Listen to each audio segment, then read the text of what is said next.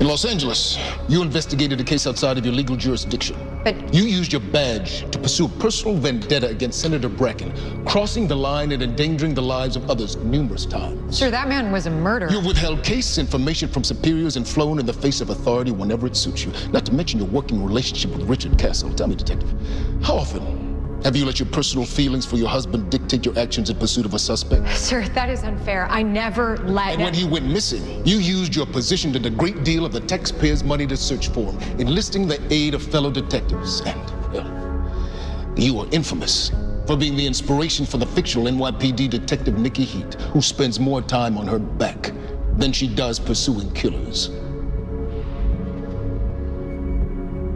Detective Beckett, how do you expect to lead or even continue in your current job when it's clear you've exercised such poor judgment? Sir, if you would look at my record. We are looking at your record.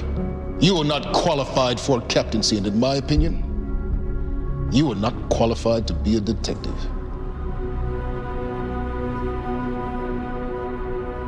Thank you. You can go.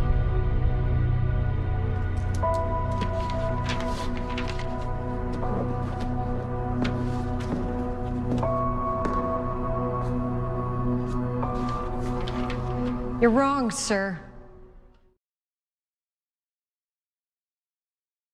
Castle, it is one thing for you to follow me when we're in New York, but I am not a cop in LA. I don't have any authority or backup. I'll be your backup. Besides, going rogue is kind of my specialty. Yeah, but subtlety isn't. I'm not gonna get rid of you, am I? Okay, look. If we do this together, you have to promise me that we're gonna fly under the radar. Of course. Is there something going on here that I should know about?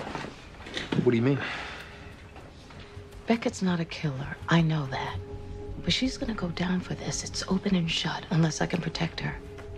And I can't do that if I'm left in the dark. So if she's being set up, I need to know why.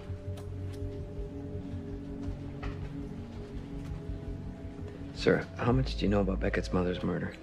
It's a random stabbing, never solved. There's a lot more to it than that. Tell me everything. What? At Taggart set up roadblocks to stop and search every vehicle.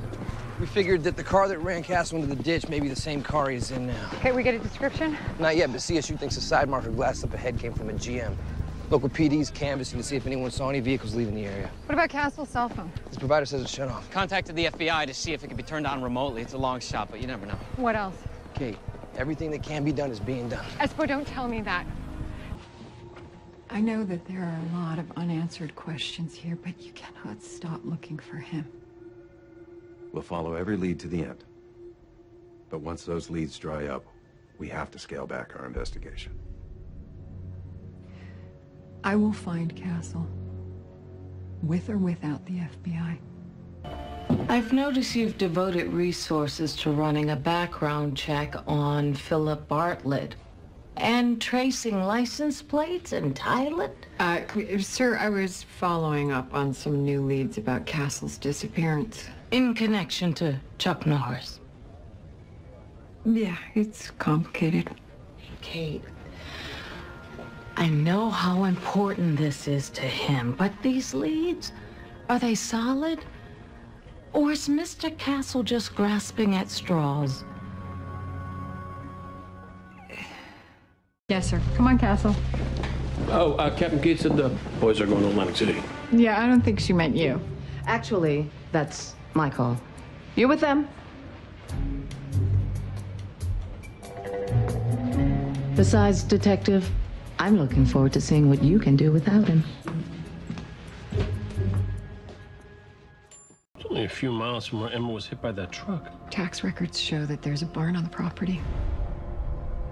He must have helped her there. It's private, in the middle of nowhere, the perfect lonely place. Only I would never get a warrant. And if I searched it without one, then any evidence I would find would be inadmissible. Because you're a cop. But you're not. It would be trespassing. You would be breaking the law. But if you found something,